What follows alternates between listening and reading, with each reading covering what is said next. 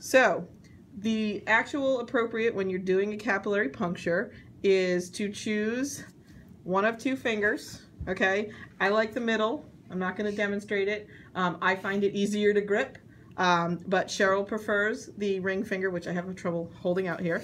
So when you do it, you're going to clean. So generally speaking, we clean the whole pad of the finger. Let it dry. So your equipment that you have, that you want to have within reach is obviously a lancet. You want some gauze, which she does have, and the collection tube. The tubes are different. These have a capillary tube attached to it, so it will siphon it down. Others have what looks like a scoop. You want to make sure that you don't actually physically scoop it. You do not want to touch and scrape the drop of blood. You just want to touch it. It will, by capillary action, go into the tube, and as she does it, you want to make sure that you tap it down. So when you get ready, now this is fully dry because I can feel it. So when you do get ready, you twist off that cap, and you want to puncture perpendicular to the whorls, and you go puncture, ow, and you're going to squeeze it, and you want to make sure you wipe away that first drop. And then, if you see, I bleed very well. And she's just tapping it down as we go.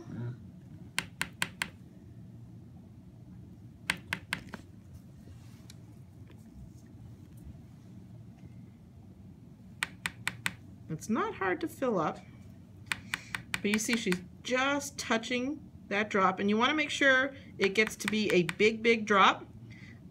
Without the large drop, it tends to not have the good capillary action to bring it down into the tube, but with that nice big drop.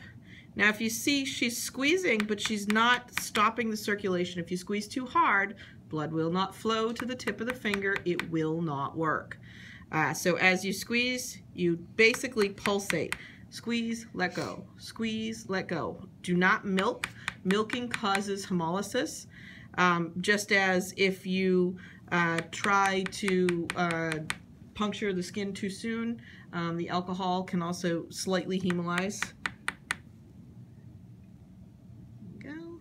She's getting there. She's got about half full.